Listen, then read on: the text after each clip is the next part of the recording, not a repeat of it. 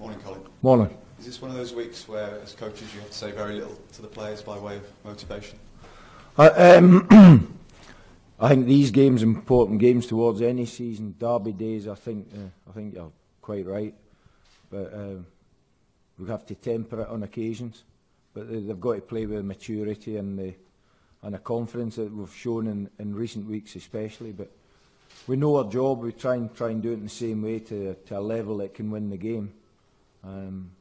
But it becomes more and more exciting as the days get nearer to the kick-off time. Are you expecting a much different game from last time out now that both teams have their respective targets set in stone?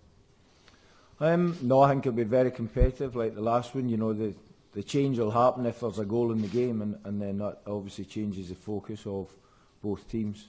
There was no breakthrough in the first game. In all honesty, there didn't look as if there would be, and it was nothing but a draw really for the whole 90 minutes. So we've got to strive to create better chances, more goal-scoring opportunities. Look at this moment as an important moment that we can really lift our fans to another level and take us a step forward. You remember your first home derby just under a year ago. How was that day for you? Yeah, no, very, very exciting. I mean, any derby that you're involved in, all the clubs around the country they're good days to play in, but you've got to get the right result, and because of last year's result, that made it a lot, obviously, more enjoyable than it can be on other occasions. We've got to be right, we've got to be ready for it, deal with moments in games which might go against us, but we've got to be able to score goals and create chances, and we'll strive to do that. Yeah, it's going to be the first sellout of the season. It's going to be some occasion.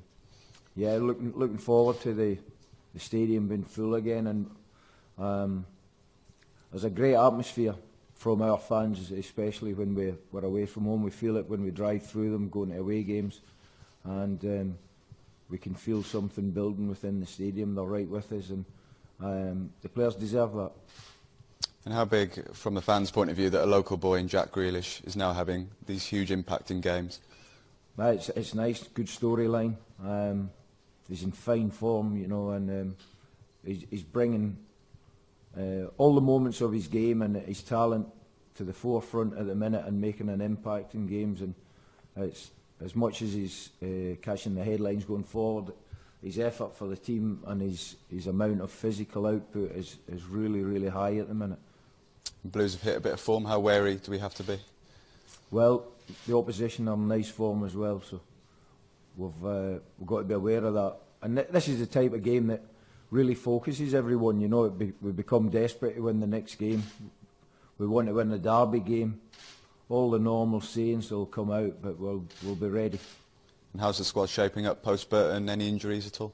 No, we've had a real good week. We've come through the game. Just about everybody's trained this week fully, so we're in a nice position. And what chances are Lewis Grabban being involved for the first time?